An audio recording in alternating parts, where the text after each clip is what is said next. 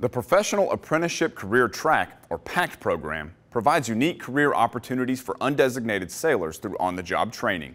The PACT program helps these sailors find the rating that suits them best. PACT enables them to learn about different Navy jobs without getting stuck with a job they may not be suited to perform. Feedback from the fleet has paid off, and some changes have been made to improve this program. The 12-month minimum time on board requirement was reinstated to ensure all sailors have an eval and quality on-the-job training before transferring. PACT sailors will continue to use Career Waypoints, or Seaway, to request their designations. Sailors are encouraged to find a mentor and take advantage of command career development boards.